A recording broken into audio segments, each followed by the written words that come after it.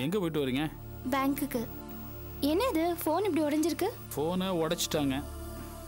உடைச்சிட்டாங்களா? யாரு? சாந்தி தான். ஏன்?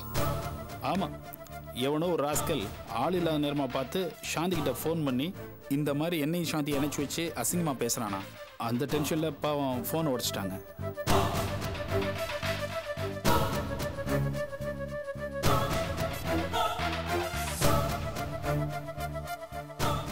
அது சரிம்மா, இப்போ எதுக்கு பேங்க் போன?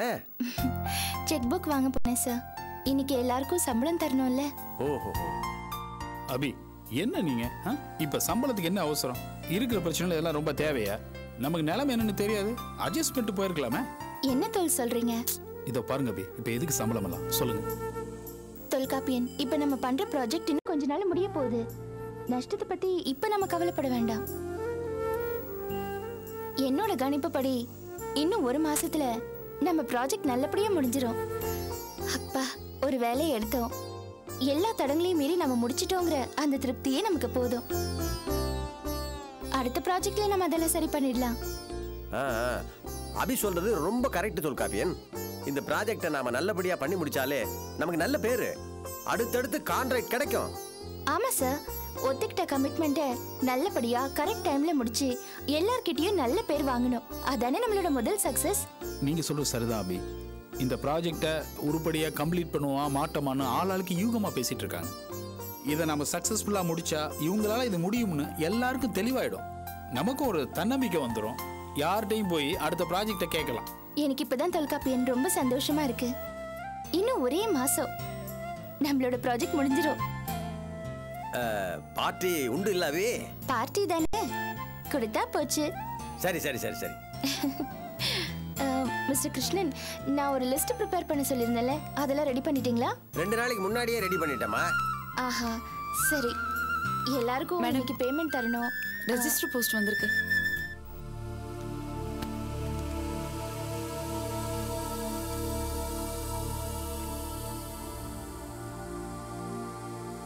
Thank you madam.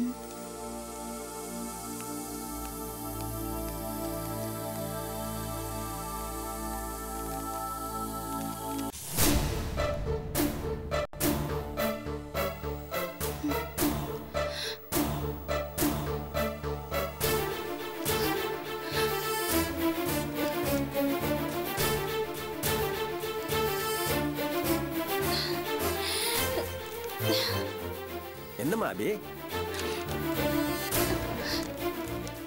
ஏதாச்சும் ப்ராப்ளமா? ஆமா. என்ன? நம்ம வர்க் மேற்கொண்டு நடக்க கூடாதுன்னு கோர்ட்ல ஸ்டே ஆர்டர் வாங்கியிருக்காங்க. ஸ்டே ஆர்டரா? எதுக்கு ஸ்டே ஆர்டர் வாங்கியிருக்காங்க? நம்ம கட்டடம் கட்டின இடத்துல முன்னாடி குளம் இருந்துச்சா, அந்த மண்ணு லூஸ் ஆயிலாம். அந்த இடம் கட்டடம் கட்டுறதுக்கு லாய்க்கு இல்லைன்னு சொல்லி நம்ம கிட்ட பிளாட் வாங்கின நரசிம்மன் கோர்ட்ல போய் ஸ்டே வாங்கியிருக்கான். என்ன பைத்தியக்காரத்தனமா இருக்கு? நாம கட்டடம் கட்டுறதுக்கு முன்னாடியே சாயில் டெஸ்ட் எடுத்து எல்லா ஃபார்மாலிட்டி முடிச்சு தான் வேலையை ஆரம்பிச்சோம். இப்போ எப்படி?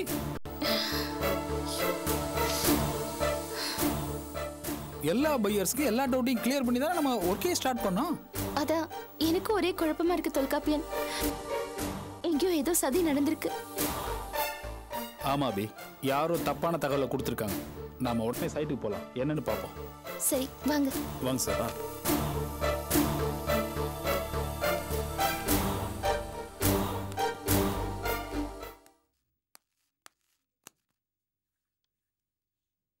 சார்,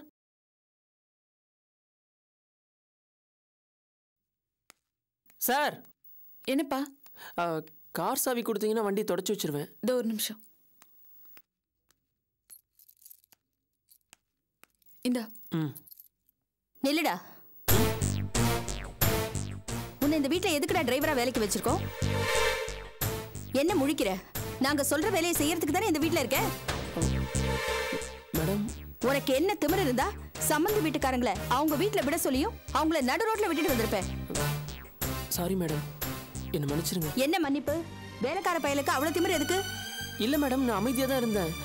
அவங்க தான் வேணும்னே என் மனசு நோகடிச்சாங்க. ஓஹோ, அவங்க மனசு நோகடிச்சா இப்படிதான் நடு ரோட்ல விட்டுட்டு வந்துருவியா? அவ்வளவு ரோஷம் இருக்கிறவன் எதுக்கு டிரைவர் வேலை பார்க்கணும்? பெரிய கோடீஸ்வரம் வீட்டு பிள்ளைன்னு நினைப்பா? என்னமா பிரச்சனை? எதுக்கு சத்தம் போடுறீங்க? பாராதி சமந்தி வீட்டுக்காரங்களை அவங்க வீட்டுல விட்டுட்டு வர சொன்னா நடு ரோட்லயே விட்டுட்டு வந்துட்டான். என்னன்னு கேட்டா அவங்க இவனை இன்சல்ட் பண்ற மாதிரி பேசுறாங்கன்னு சொல்றான். சரி காஞ்சனா, அதுக்கா ஏன் இவ்வளவு கோவப்படுற? அவங்க ஏதாவது சுருக்குன்னு சொல்லியிருப்பாங்க, அது பொறுக்காம பதில் சொல்லியிருப்பான். பேசிக்கலாம் விடு, இதுக்கெல்லாம் இவ்வளவு டென்ஷன் ஆகாத. என்ன பேசுறீங்க நீங்க? ஆஃப்டர் ஆல் ஒரு வேலைக்கார பையன், அவனுக்கு எதுக்கு கோவம் ரோஷம்லாம்?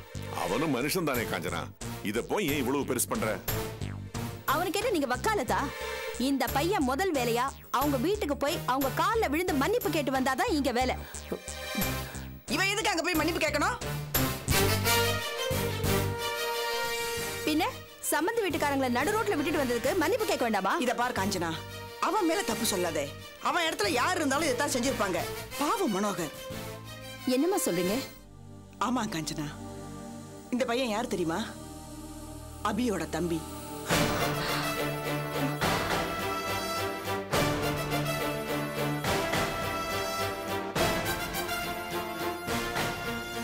நீங்க சம்பந்தின்னு சொல்றீங்களா இந்த அலமையிலோ? அவங்களோட மகன் பாஸ்கரோட முதல் மனைவி தான் அபிநயா.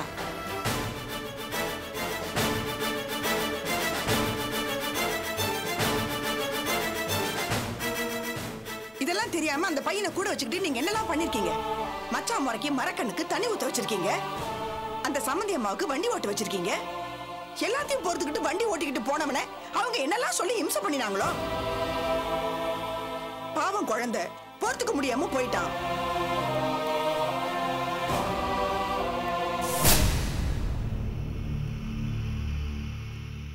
சோ நீ அந்த திமிர் பிடிச்ச அபியோட தம்பி அப்படிதானே? ஆமா. You scoundrel! இத்தனை நாள் இதை மறைச்சு இங்க வேலை பார்த்திருக்கல, இனிமே உனக்கு இங்க வேலை கிடையாது. Get out! அவுட்! சார் நான் சொல்றதை கேளுங்க சார். என் மேல எது? ஏய், நீ எந்த விலக்கும் கொடுக்காத. Get out! அவளோட தம்பின்னு தெரிஞ்சிருந்தா உன்னை அப்படியே துரத்திருப்பேன். குராசாவி, get out! Out! Out I say! Get out!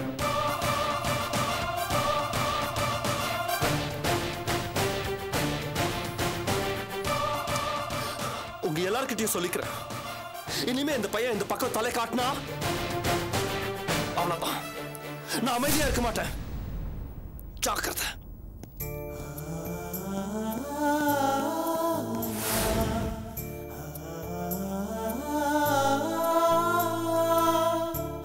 அபி, இவர் ரஞ்சனியை கட்டிக்க போறது பாஸ்கர். வணக்கம் பாஸ்கர், இது அபி. ரொம்ப அருமையான பொண்ணு. உங்க கெஸ்டா வந்திருக்காங்களா சார் எங்களை வாழ்த்துறதுக்கு? கிளம்புறேன் சார். ஓ நோ, ஃபங்க்ஷன் முடிஞ்சு சாப்பிட்டு தான் போனோம். Sir please sir. வாங்கம்மா. Sir please sir.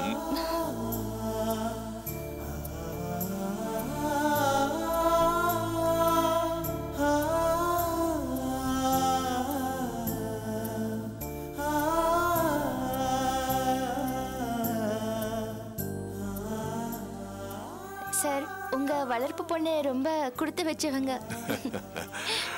உன் கையால நிச்சயார்த்த படம் செலக்ட் பண்ணி கொடுக்கற பாரு, அவ ரொம்ப கொடுத்து வச்சவ. அபி கையால புடவை எடுத்து கொடுத்தா என்ன சும்மாவா? ரொம்ப ராசியான கை சார்.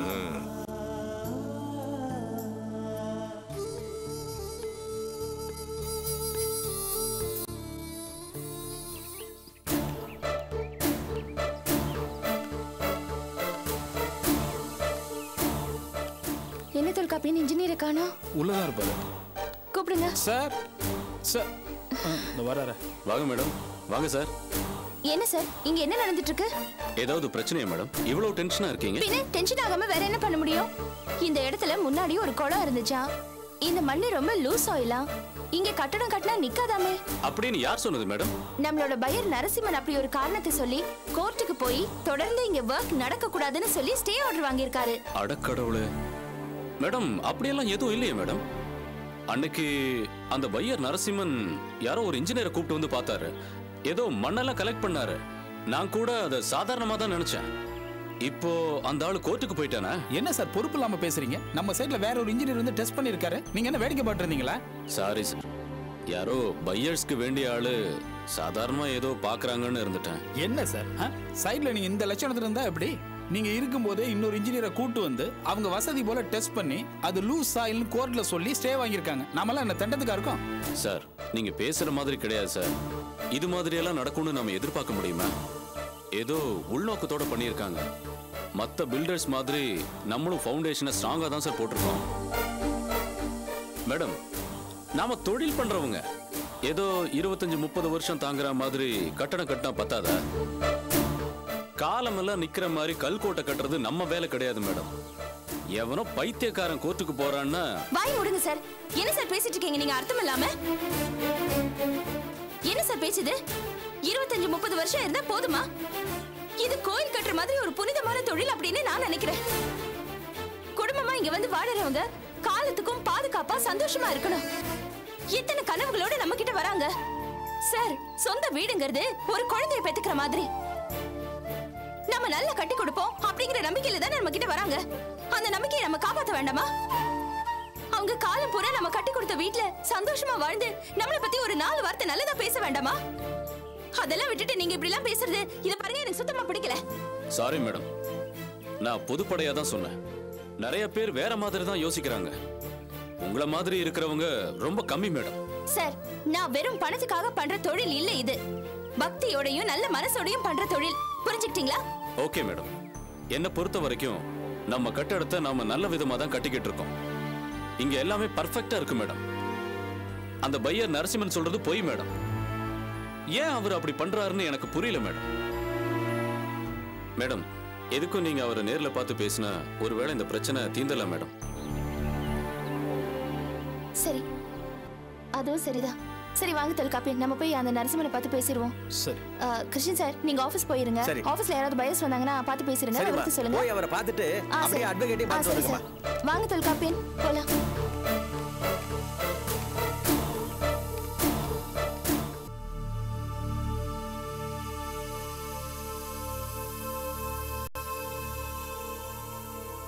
சார் சார், யார் வேணும்? நரசிம்மன் சார் இருக்காரா? இருக்காரு. கூப்பிடுங்க. கொஞ்சம் கூப்பிடுறீங்களா? கூப்பிடுறேன், உட்காருங்க. இல்ல பரவாயில்ல, நீங்க சார கூப்பிடுங்க. பரவாயில்ல, உட்காருங்க மேடம், உட்காருங்க.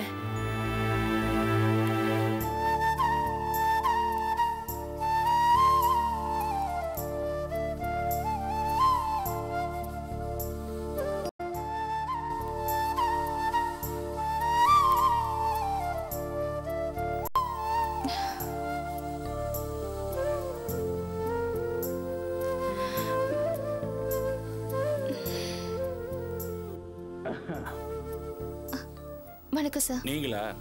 வாங்க. சார், என்ன சார் இது? எதுக்காக சார் இப்படி பண்ணீங்க? எங்க கிட்ட ஒரு வார்த்தை கூட சொல்லாம கோர்ட் வரைக்கும் போயிருக்கீங்களே, என்ன சார் அர்த்தம் இது? வேற என்ன மேடம் பண்ண சொல்றீங்க? சைட்டை போய் பார்த்தேன். கட்டடத்துல 2-3 இடத்துல விரிசல் வந்திருக்கு. கஷ்டப்பட்டு அங்க எங்க கடனை உடனே வாங்கி உங்ககிட்ட காசு கொடுத்தா இப்படி இருக்கு. என்ன சார் சொல்றீங்க? உங்களுக்கு என்ன?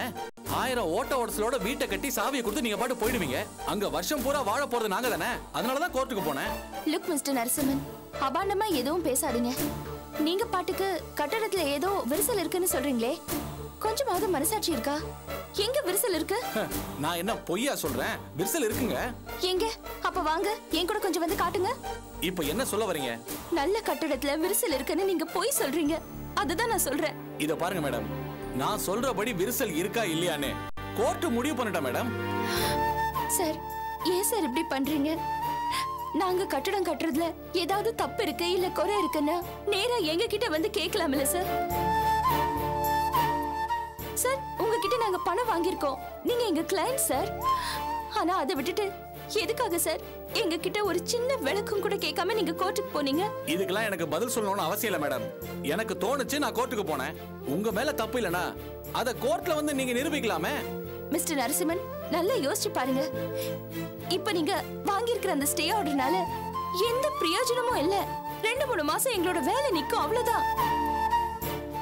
உங்களுக்கு ஒண்ணு தெரியுமா சார்? இந்த ப்ராஜெக்ட்ல எனக்கு எந்த லாபமும் இல்ல. இது என்னோட முதல் ப்ராஜெக்ட். இது நல்லபடியா பண்ணணுங்கிற ஒரு வெறியில தான் நான் இதை பண்ணிட்டு இருக்கேன். நஷ்டத்தை பத்தி கூட நான் கவலைப்படல சார்.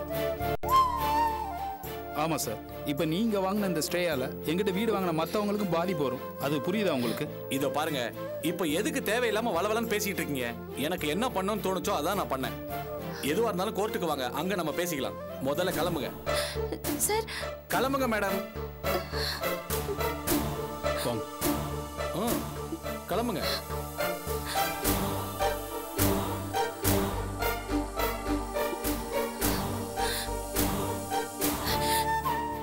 என்ன அந்த ஆள் இப்படி பேசுறான்? இவன் கிறுக்கனா இல்ல காரியம் இருக்கனான்னு தெரியல அபி. ஏதோ உள்நோக்கத்தோட தான் இந்த மாதிரி பண்றான்.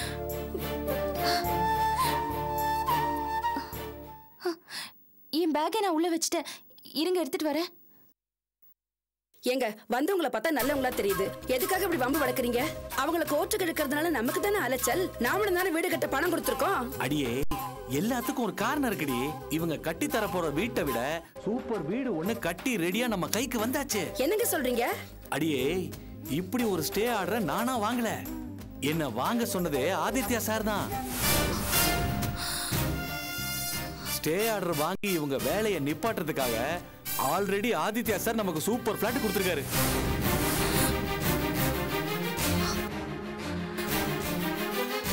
இத பாரு, கேஸ் போட்டாச்சு. அது வரும்போது காசா வந்தாலும் பிளாட்டா வந்தாலும் நமக்கு லாபம் தானே. சும்மா சொல்லக்கூடாது. அந்த ஆதித்யா சார் நிஜமாலே பெரிய புள்ளி தான். இந்த சின்ன காரியத்துக்கு எவ்வளவு பெரிய கூலி கொடுத்துருக்காருல்ல. ஓசி பிளாட் எப்படி?